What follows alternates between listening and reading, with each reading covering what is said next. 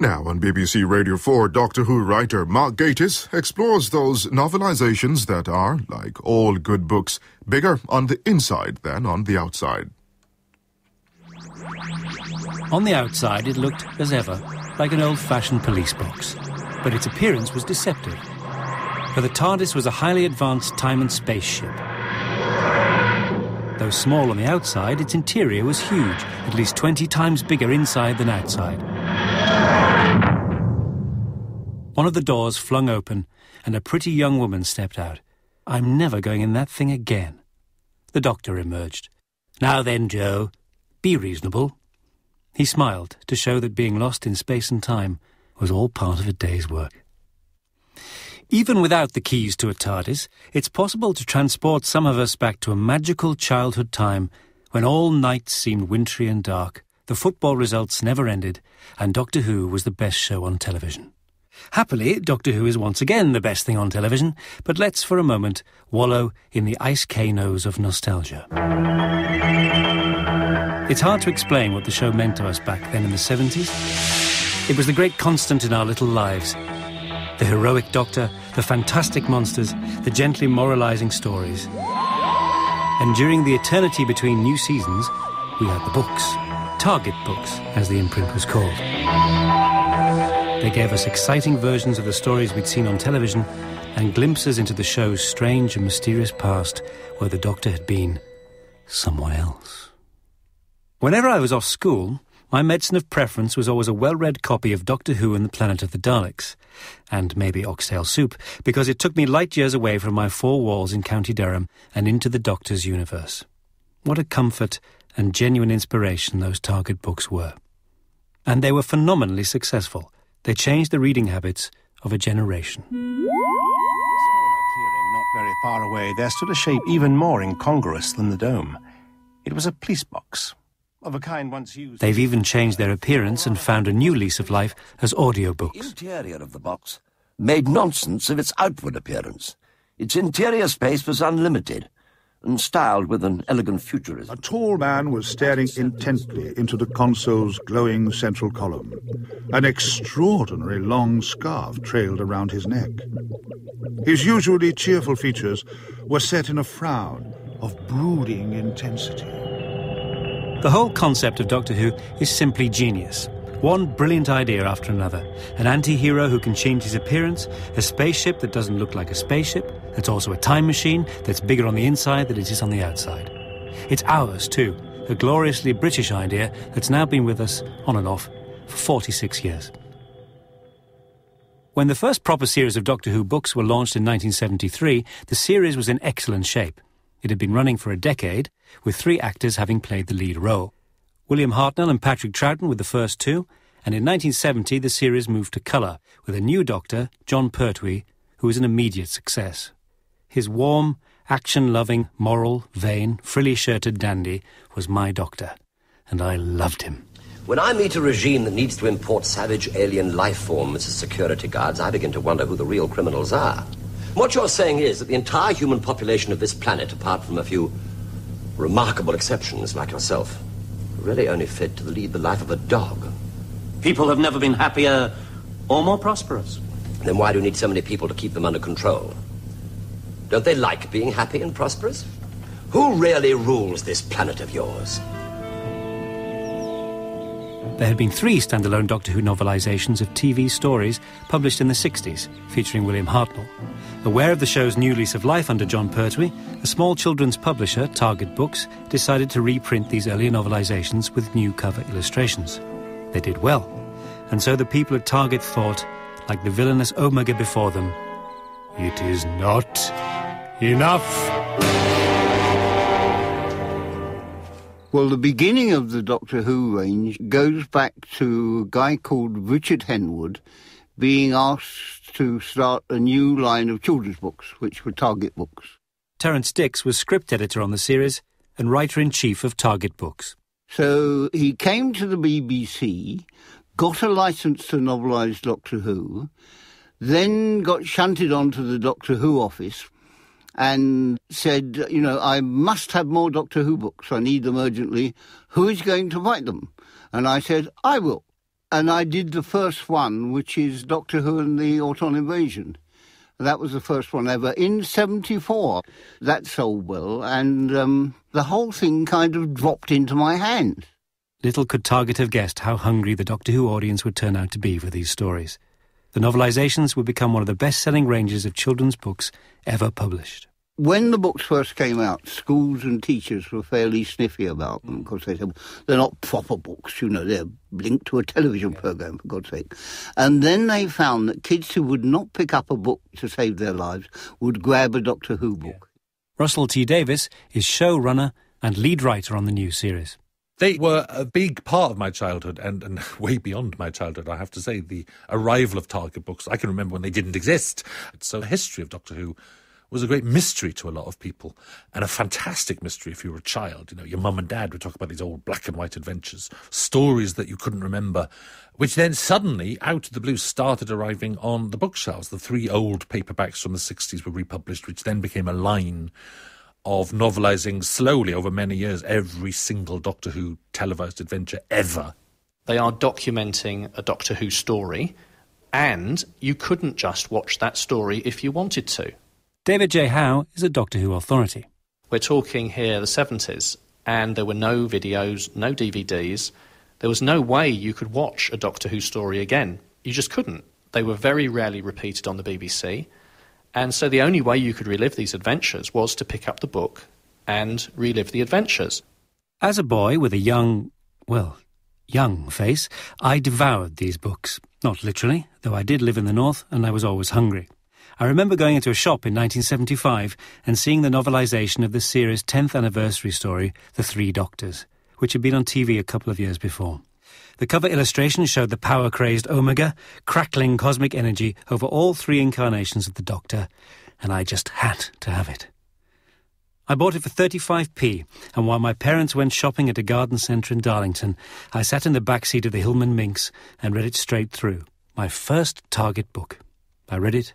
I reread it. I think I knew every word. My second was Doctor Who and the Cybermen. Annoyingly, the last 20 pages were missing due to a binding mistake at the publishers. My copy ended with Jamie, the Doctor's assistant, saying, "I don't understand. How could that happen, Doctor?" I thought, that's an oblique ending. Or possibly I didn't.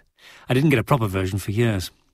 Although loyal to the John Pertwee stories, I became obsessed with stories of previous incarnations of the Doctor, of which I was too young to have first-hand knowledge. It became a wonderful ritual, saving pocket money, then deciding which Target book I would go for. They'd come out monthly, and I remember, honestly, powerfully, it was a really powerful thing, the Saturday journey into town to try and find in a bookshop the new book. There was no Amazon, there was nothing like that. You wouldn't absolutely know the date when a new book was coming out, and you wouldn't know which one it was, and it was really exciting. I can remember the day 2 came out in 1 month. They bought, for some strange reason, I think it was like either the Auton Invasion and the Abominable Snowmen, and there were 2 new novels on sale in W.H. Smith, and literally that was a red letter day. That was so exciting, and I remember that's when I met my very first fellow Doctor Who fan, because there was a girl there buying those books at the same time. We both snatched them off the shelf. The Target books were written by a pool of writers, most of whom had worked on the programme. Then script editor Terrance Dicks took the lion's share, but there were others too. Philip Hinchcliffe, Malcolm Hulke, Jerry Davis, Brian Hales, Ian Marter. Part of the joy of reading the books was the house style.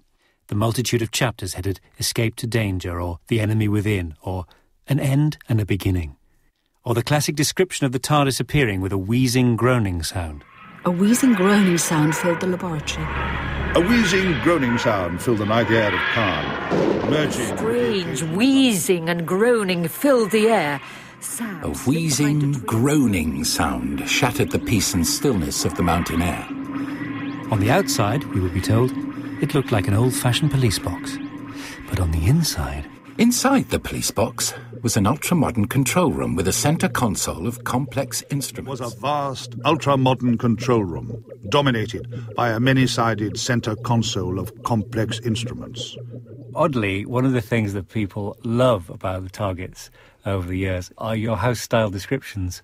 Did that come about because, you had to have a sort of house style that meant it was possible to get through the workload, or was it also part of shaping your version of events, as it were? I think it was sheer perversity, really. I mean, and laziness. Terrance Dicks. If I got what sounded a good description for the TARDIS taking off, a wheezing, groaning sound, why not keep it, Why rack your veins to find, a hissing, snarling sound or something like that? Wheezing, groaning, perfectly good. It's funny, isn't it? Because time is like a sort of blessing in so many ways. What people might have been grumpy about then becomes what they love about it. Yes, it gets a traditional, feel about it, yeah. There were wonderful stock descriptions of the Doctor himself. William Hartnell was usually in the crotchety old man in a frock coat with long flowing white hair area, whilst Patrick Troughton had baggy check trousers and a mop of untidy black hair, with a faraway look in his eyes, which were either green-blue or blue-green, and which were funny and sad at the same time. My Doctor, John Pertwee, had an old young face, and a beak of a nose, and a mane of prematurely white hair, while Doctor No. 4, the great Tom Baker, routinely had a mop of curly hair, a broad-brimmed hat, and a long multicoloured scarf, which contributed to a casual bohemian elegance. His successor, Peter Davison, was a slight, fair-haired figure with a pleasant, open face, which always made me try and imagine what an unpleasant, closed face looked like. The monsters, too, had their own familiar style. Inside the armour casing of a Dalek was a bubbling ball of hate. You will obey! Meanwhile, the Cybermen were routinely described as tall, emotionless silver giants motivated by one goal: power. The girl, she will betray us. The hissing green ice warriors were always described as a once proud race. I love that. I still long to create a race of aliens that were once proud and are now not. There were so many other great recurring lines. It was a graveyard in space. Like Elementary, My Dear Watson, it probably didn't occur at all. It just feels like an archetypal Target book opening. The books were beautifully designed, made to be collected, and artist Chris Achilleos was the great cover illustrator. He had this fantastic technique of doing the main picture of the Doctor as a series of tiny black and white dots, almost pointillist, which I loved. The colours were always dazzling, like a film poster, using a montage of swirling stars and planets, with the Doctor and his companions foregrounded, and always the small Target insignia on the spine. Chris Achilleos.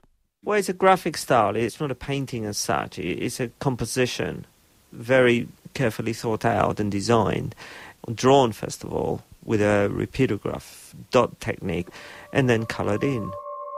The changing face of Doctor Who. The cover illustration portrays the third Doctor Who, whose physical appearance was altered by the Time Lords when they banished him to the planet Earth in the 20th century. John Pertwee was still on TV. He was the current Doctor then. And I did more of him at that time than anything else. He was really sensitive about his nose, so I received a letter from the BBC telling me that if I could compromise a bit with his likeness, i.e. paint his nose a little smaller. And I really thought he was someone in the office playing a joke on me. But John Pertwee asked the publishers to ask me to paint him with a smaller nose. But I didn't see a problem in it at all. I don't think his nose is too big. His eyes flickered open. Tears, Sarah Jane? Remember, while there's life, there's... Brigadier, look! Said Sarah. It's starting! A golden glow was appearing round the Doctor's body. Even as they watched, the features began to blur and change. Well, bless my soul, said the Brigadier. Here we go again. Elizabeth Sladen, who played the Doctor's assistant Sarah Jane Smith, reading from Doctor Who and the Planet of the Spiders, novelised by Terrance Dicks. Adaptations of books into television are a staple of TV. But what about the other way around? Novelisation of telly into books is regarded as a rather lowly form, but it has its own art, its own alchemy. So, were the Target writers guided by the episodic structure of the TV series? Did they write mini cliffhangers within chapters? Did they expand the original story, or did they keep it tight and cut the padding? David J. Howe. During the period that the Target books were being published, Doctor Who was on television as a weekly episodic series.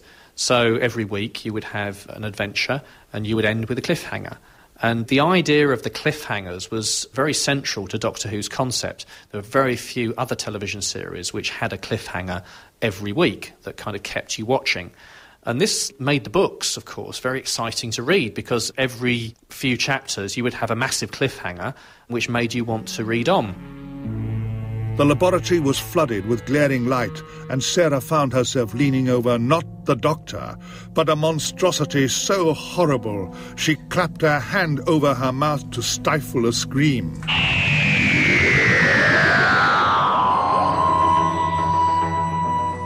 Did you feel, in terms of the production as broadcast scripts, that you wanted to maintain them as closely as possible to the broadcast ones, or was it a wonderful chance to elaborate? You know, because the special effects budget in your head is obviously greater than on the screen. It's both, really. In the beginning, when I was writing far fewer, I would expand things that were in the original script, you know, or event incidents that were fecal to another incident or something. So there'd be stuff in them that wasn't in the scripts. But gradually, as the pressure increased, and I say it did get down to one a month, you know, I decided that the purpose of the book was to reproduce the show in the reader's head. See, because in those days you didn't get any repeats. Yeah. So if you missed the show, you missed it. You were not going to get a chance to see it again. And I think I heard in Australia that the books arrived before the show, somebody told me. And that people read the books, which did quite well, and then they suddenly realised, oh, there's a television show attached. I rather like to think they thought they were filming the books or something. Like the other way around. Yeah, absolutely, the other way around. But basically that became the operation to, you know, so that as you read the book, it was as if you were watching the show. An inner door opened, and a slender, dark-haired girl came into the control room. She wore an attractive, old-fashioned dress. Look what I found, Doctor. Look what I found. The Doctor glanced at her absent-mindedly. Hello, Victoria. What? The girl, whose name was Sarah Jane Smith, looked at him indignantly. Where did you get that dress? I just told you, I found it. Back there in the wardrobe. I found it in the wardrobe. Why? Oh, don't you like it? Do you like it? The Doctor nodded vaguely. Yes. Oh, yes, I always did. Victoria. It belonged to Victoria. She travelled with me for a time. Tom Baker, reading from Doctor Who and the Pyramids of Mars, novelised by Terrance Dicks. The TARDIS isn't out of control or anything, is it? No. It was just a bumpy landing. Super! They all rushed towards the door like excited children. Only half an hour. We'll go out for half an hour. Right. But you're not going out like that. The Doctor's voice stopped them. You need spacesuits. There's no atmosphere out there. Come on, there's some in the chest. You'll find spacesuits in the equipment room. Jamie's eyes were still fixed on the bright landscape shown on the screen. We'll maybe meet the old man. Do you think we'll meet the old man in the moon? Ben turned back to Jamie. You won't meet a dicky bird, mate, if you don't follow me and get some gear on. Nobody, mate, if you don't get some gear on. What? Why? Annika Wills, who played the Doctor's assistant Polly, reading from Doctor Who and the Cybermen, novelised by Jerry Davis. The way I actually adapted the scripts was pretty straightforward. You have the final shooting script, you have all the dialogue there, and you fill in the descriptive bits, you know, putting it bluntly. Philip Hinchcliffe was producer of the series and wrote a number of target books. When I thought of doing one of the adaptations, it was decided Seas of Doom, I think, was a good one to do. With a good script, you're helped with some good lines of dialogue and hopefully characterful lines of dialogue. It was understandable why Dunbar adopted a sceptical, even sarcastic attitude to the peculiar personage who invaded his office later that afternoon. I doubt very much if you can help us, Doctor, he began frostily. These pictures have baffled all the experts. The only reasonable explanation seems to be that the pod comes from some extinct species of plant. The Doctor sprawled into a chair, dumped his feet on Dunbar's desk, and beamed a large, friendly smile. It is a sign of a tiny mind to look for reasonable explanations, Mr. Dunbar. The universe is full of unreasonable things, only capable of being explained unreasonably. It's impossible to divorce the target books from the period. There was no video, no record. Scarcely anything was repeated except last Christmas's Mike Yarwood show, so if you missed something, you missed it. We treasured every clip of Doctor Who that was broadcast. Many of the black and white 1960s stories had been wiped by the BBC altogether, so the novelisations were the only record. Through them, you could experience stories that had disappeared into the programme's folklore. Annika Wills. The BBC were happily chucking away these tapes. I mean, on another level, OK, you have to wonder if there was anybody intelligent in charge, you know. Of course, tapes were very expensive in those days, so what they did was they overplayed them. They played something else over them. But at the same time, we are also talking about trashing Patrick Troughton's work, which is just astounding. So you see how, then, important the target books are, because this is the only record that we have. The doctor came to a sudden halt. Jamie, look! A little way ahead, just off the main path, stood the still forms of 3 Yeti. They're not moving, whispered the doctor. Maybe they're switched off. If I could just examine... Jamie tugged at his arm. Aye, and what if someone switches them on while you're doing it? Come on, let's get to the TARDIS while we still can. The doctor sighed. Yeah, I suppose you're right. David Troughton, reading from Doctor Who and the Abominable Snowmen, novelised from a story that's been lost forever. Faithful to the show they certainly were, but there were things the books, being books, could do better. After all, a typewriter can take you anywhere in the universe, not just to a home county's quarry. Alien races were fleshed out, doomed minor characters were brought out and developed. Some books stayed close to the dialogue with minimal description and were rather thin. Others were just that little bit more literary. The writers at the time tried to make the story as close to the television as possible. I think they achieved that, but they also, whether they knew it or not, achieved a deeper understanding. Caroline John played the third Doctor's assistant, Liz Shaw. What the books do is fill out a lot of gaps, especially of the lesser characters, so that you come to realise who they are more deeply, why they're thinking in the way they are. They're given more time. And also with a book, you can delve more deeply into the reasons why, especially the Silurians, because they all have names now. They all become entities in their own right. You get a better depth and probably improve when you go back to watch the actual television story. You've got more insight into the characters and what's going on. Jo thought she heard something moving on the floor. She looked behind her armchair at the open door. There was nothing. She went back to her book. The maggot came quietly round the open door. It looked across the floor to the armchair. The sight of so much delicious food was irresistible. It arched its back and started to wriggle silently across the floor. Katie Manning, who played the third Doctor's assistant Jo Grant, reading from Doctor Who and the Green Death, novelised by Malcolm Hulke.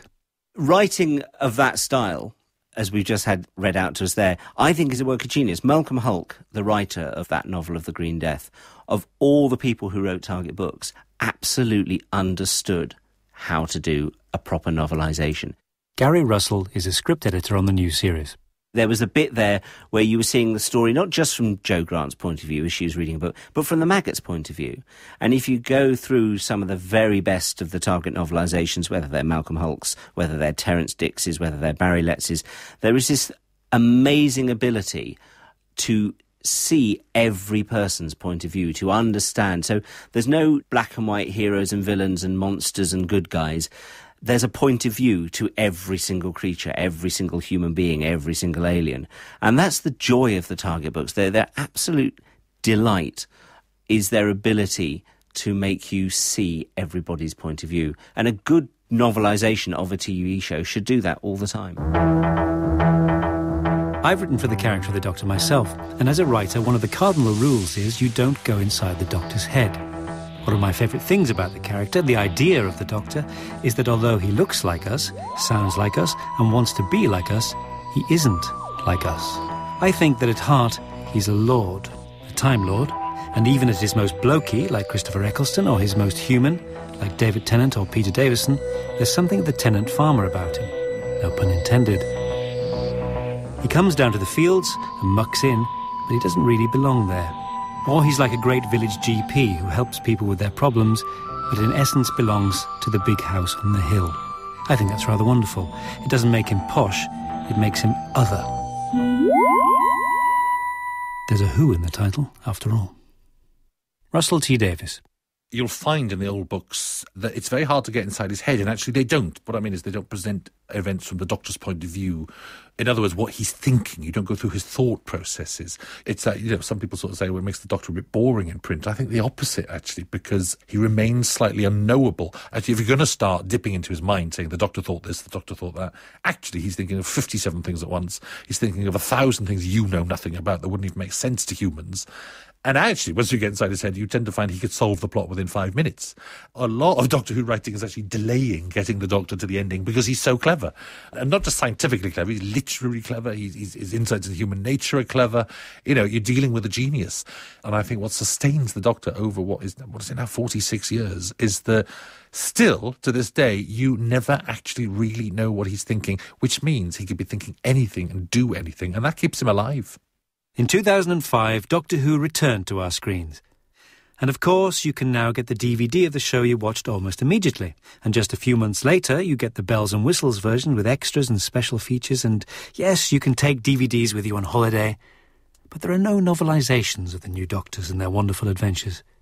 Which is a terrible shame, because somewhere there will always be some child in the back of some car on some windswept pier, or whose parents are spending hours trundling round some garden centre, who, if only they had their little copy of The Empty Child, or Tooth and Claw, or Rise of the Cybermen, or The Satan Pit, or The Family of Blood, with a lovely cover and a beautifully realised novelisation, would be as happy as, well, as I was.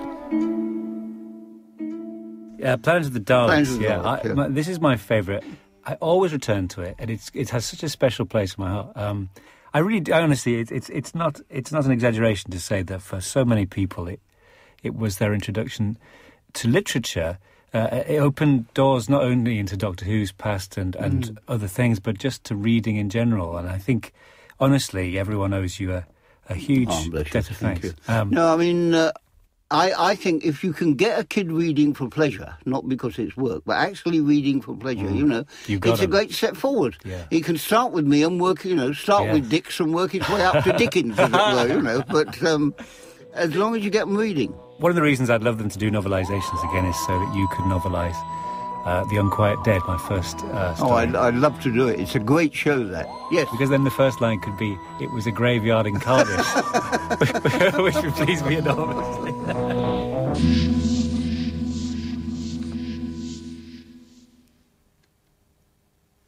On the outside, it looked like an ordinary old-fashioned police box. Was presented by Mark Gatiss, produced by Simon Hollis, and was a Brooke Lappin production for BBC Radio 4.